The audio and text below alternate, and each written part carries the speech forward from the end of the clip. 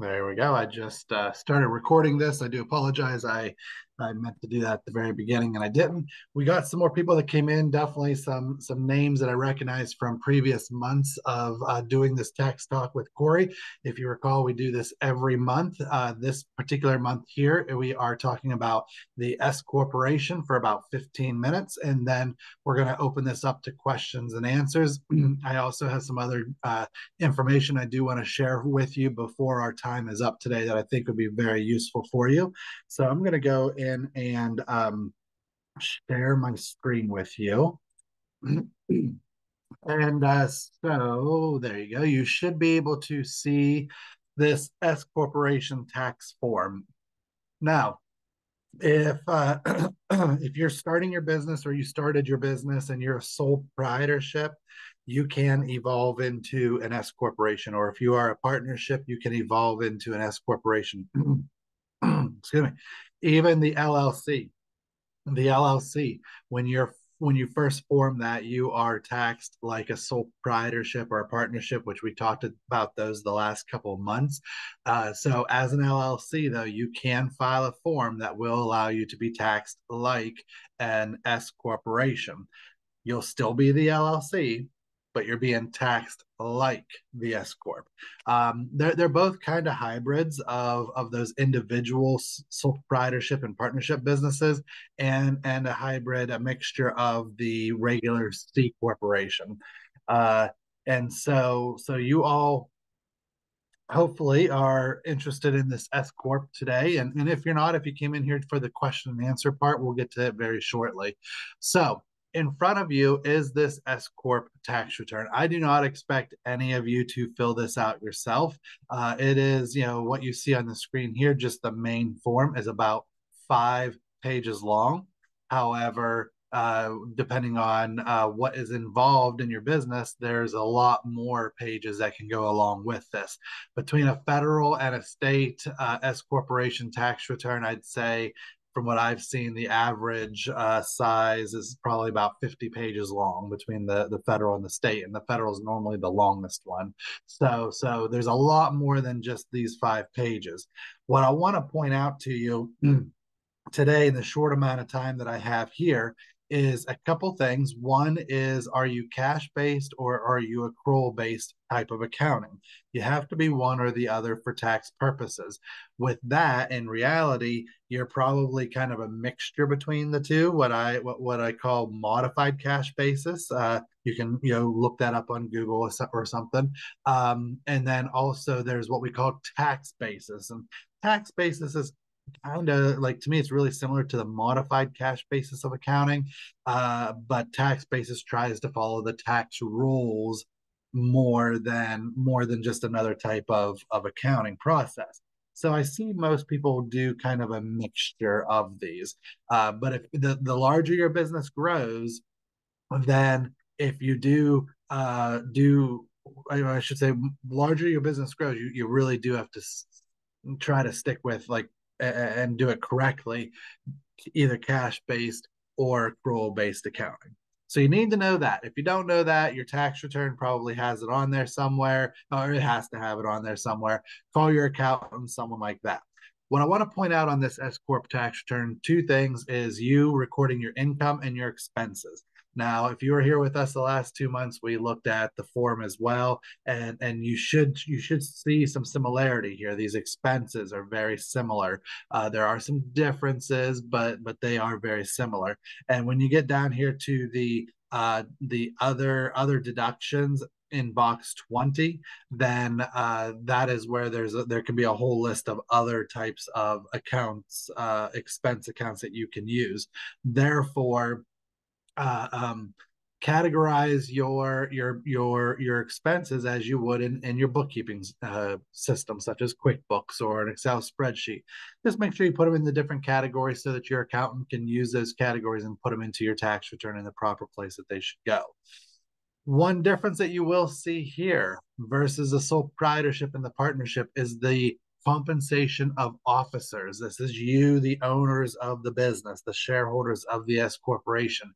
You have to take a paycheck from your business if you want paid from your business. That's in contrast to a sole proprietorship and partnership, where you just take what we call withdrawal.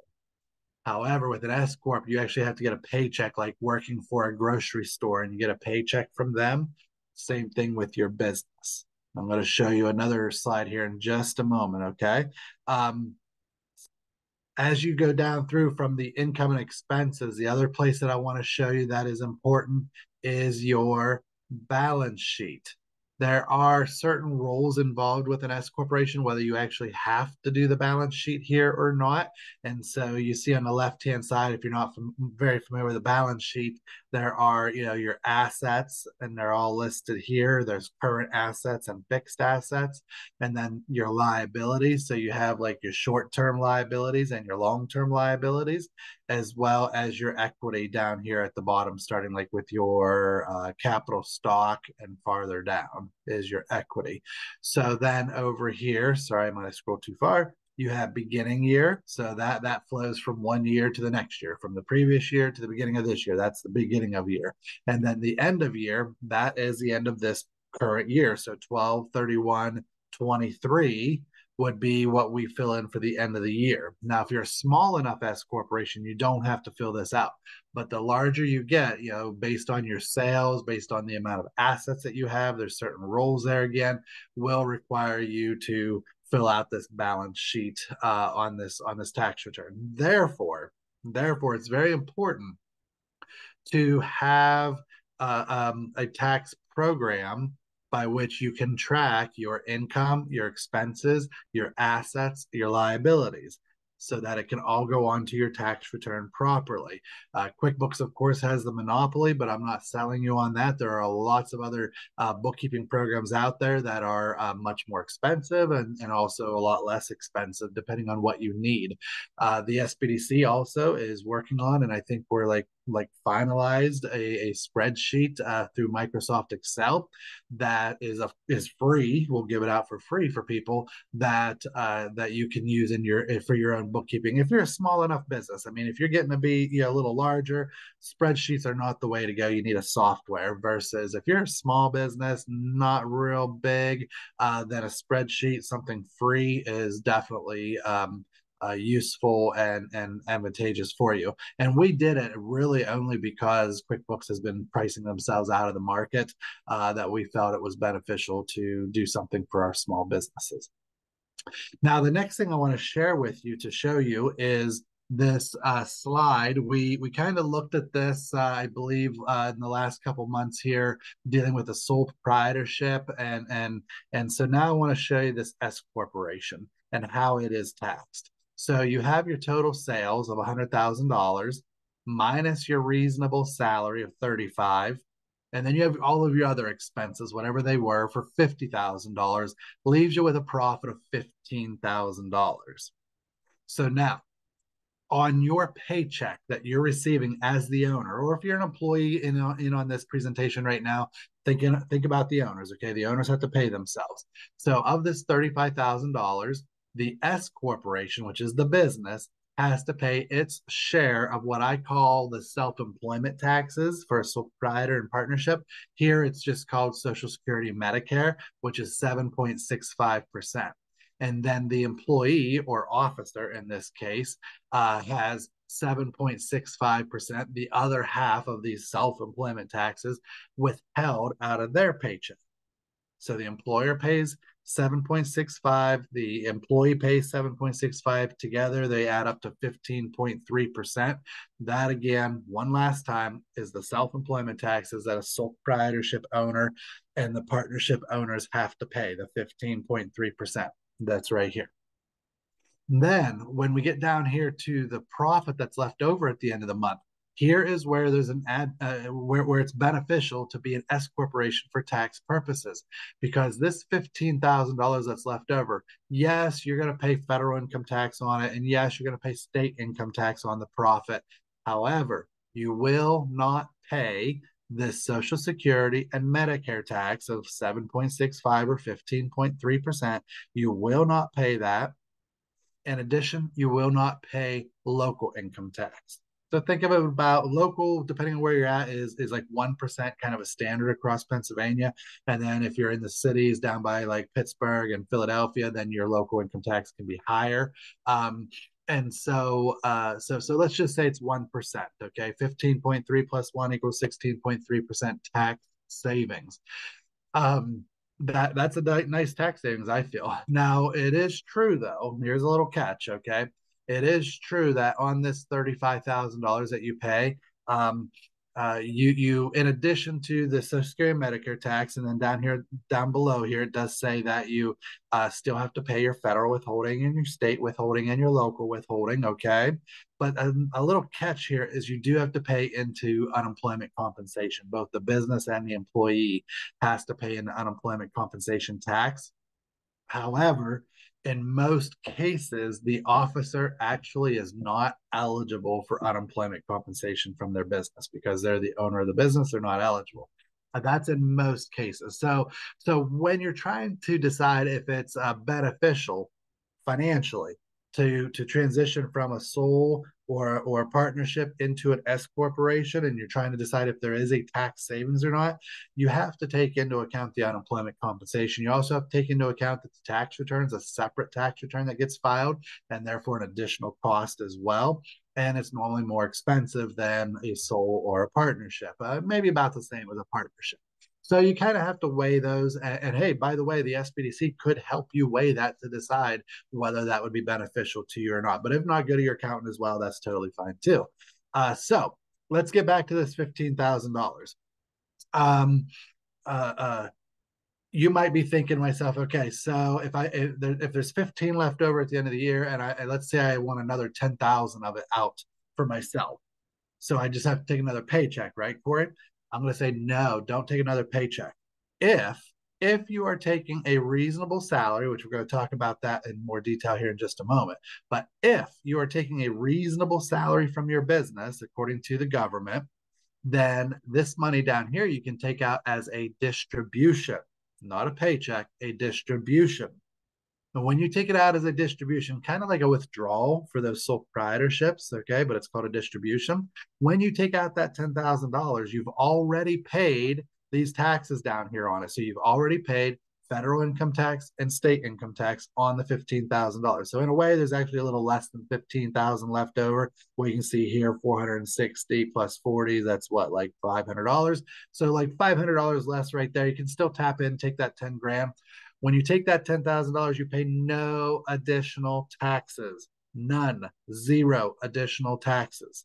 So therefore, you've gotten money out of your business without paying any additional tax. That's a tax savings. That's a huge tax savings. I myself, my business is an S corporation. I started out as sole proprietorship. I evolved into a partnership, and then a few years after that, I evolved into the S corporation. And this is the main reason why. Yes, I have to pay some unemployment tax, but for me, my business at the size that it's at, it is beneficial for me to do that. Now, if you only have $500 net profit at the end of the year, not beneficial probably. Okay. You got to have a larger amount of profit at the end of the year to make it beneficial. So on the flip end, if you're showing a loss every year, definitely not beneficial other than for liability purposes. But today we're here talking about taxes, right? For liability purposes, yes, the S corporation can be beneficial. While I'm still talking, if anyone else wants to put in the chat where they currently work at, their type of business, and also if you want to put any of your questions in there, you can as well, although I will allow you to unmute yourself here when we get to the Q&A section of this training. Okay, let's talk about this officer's reasonable salary. So I'm going to go to the internet and show you that I just went to Google, the #1 search engine in the world. YouTube is #2, by the way. And I did a search for Department of Labor average wages. And actually, I think it came up, kind of like automatically as I started typing it. And so then the very first result I see here is this Bureau of Labor Statistics. Now, I would say just go to bls.gov if you can see that on your screen.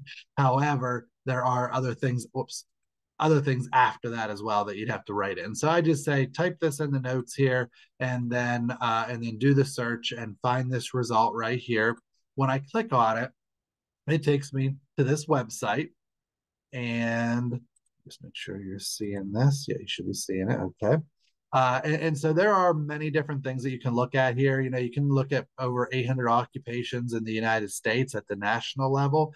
I came down here and I said, I want to look at it from the state level because, of course, those people way over in California, you know, are paid differently than we are here in Pennsylvania. You can also do a wage search by metropolitan area if you are in a bigger town. I live out in rural Pennsylvania, so it's 2 hours to any type of bigger town, such as Pittsburgh. Therefore, I didn't look at that. I went to the state one. So I'm going to click on by state. And what I'm trying to do is find out what is the reasonable pay for someone in my position or your position, whatever position it might be in. So then when I come down here, I can click on Pennsylvania. Pretty easy so far, right? And this is even pretty easy. They've laid this out very nicely here. So you can kind of go down through and say, where do I fit in as the employee of my own business? Um, Now you might say, well, I don't see anything here that matches it. Try to find the closest thing. You know, you may not get it exactly, but try to find the closest thing. Or the other option is you can do a find. So like on my computer, I can hold down the control button, tap the F letter, which is control find, and then I can type something in the control find up here in the upper right hand corner. So I might type, as I started typing here, wait for waitress or waiter. So when I did that, it came down here and it highlighted for me waiters and waitresses. Now I do need to go all the way back up to the top to show you what these headings are because you're like, I have no idea what all these columns are. So let me see where I'm at here. So up here at the top, you'll see the description of the occupation, which we already looked at. And then I would say kind of come all the way over here to the right. You can look at the other stuff, but all the way over to the right, when you see the big dollar amounts, that's kind of the yearly amount. So that's something just easy to look for as you scroll all the way down. So let me just do another search for waitress. Okay. We get down here to waiters and waitresses. But when I go over to the right, it here says that the average wage for them is $30,000 a year.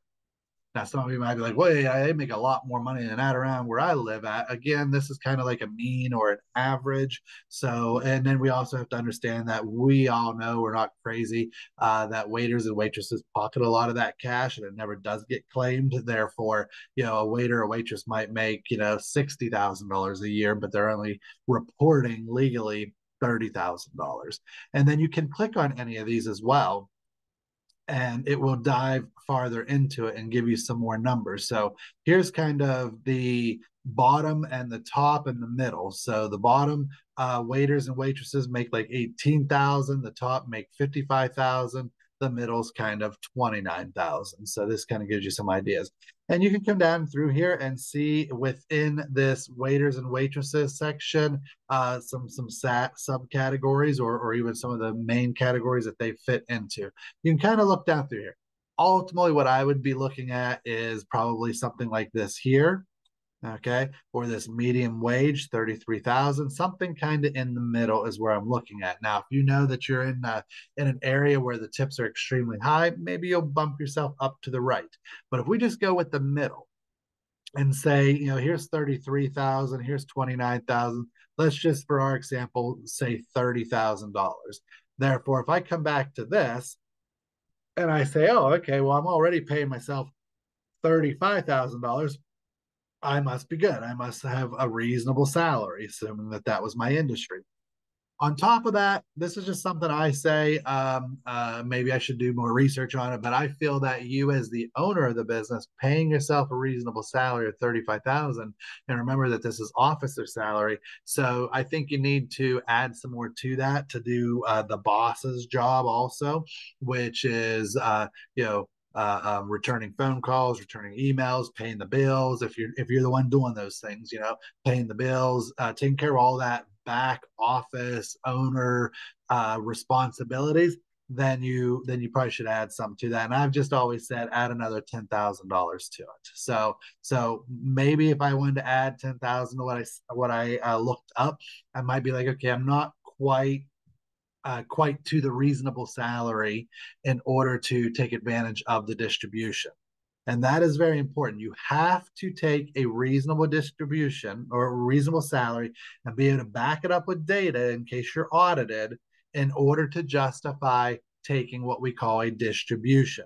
If you are not taking a reasonable salary and you're only paying yourself $5,000 a year, and yet you're taking a $50,000 distribution at the end of the year, you can get audited. And if you get audited, the IRS can take that large distribution and turn it into wages, therefore making you pay all the payroll taxes on those wages. And if they came and did this a year or two or three after you reported it, then you're going to get hit with fines and penalties as well and interest. So you don't want to be messing up and playing with this. And trust me, people have done this. That's why there's laws and rules out there, okay? Because people like to test it and break it, and they have to come up with new laws. Okay, let me see what else here. That, okay, and those ones I don't want to cover until later. Okay, so that is what I wanted to cover with the S corporation. Now we're going to move on to, we're going to move on to the question and answer session of this training. And again, this is open up to any type of tax related question, preferably stick with business. I can answer personal too, but let's try to stick with business. And then of course, if you have any S corporation questions, we can do that. And also if we have time, we can answer any type of business related questions also. So I'm going to look down through the questions in the chat real quick, but Beth, if your question is not in the chat and you have a microphone, you can unmute yourself and you can ask your question.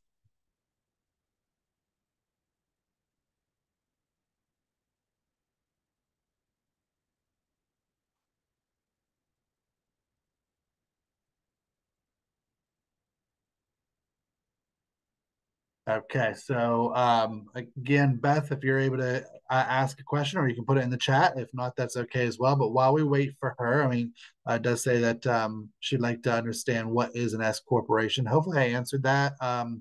If I didn't, let me know. And while we're waiting here, I'm going to answer a question that is in the chat by John Thomas. Try to answer it.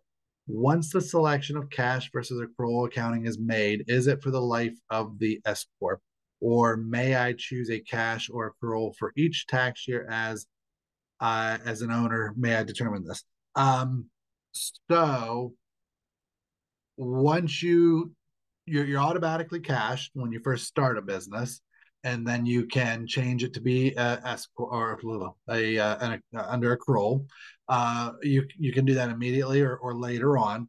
But then if you want to switch back and forth, I'm not sure if there's a limitation as to how often you can do it, but you do have to file a document that asks the government, to change it. And I don't think they ever really turn it down, but you have to, they want you to explain why all of a sudden are you going from cash to accrual, or all of a sudden going from accrual to cash. They want to know that. They want to see what your explanation is. Of course, they are pros at reading in between the lines, and depending on one word that you put in your paragraph, that might, raise an eyebrow to them, and they may end up, coming and asking more questions, maybe even an audit saying, I'm afraid they're going to try to do something illegal here, kind of fraudulent. So we're going to check into that. So no, you can't do it all the time. You can't just flip flop year to year. You do have to file a document. I almost have the words at the tip of my tongue on what it's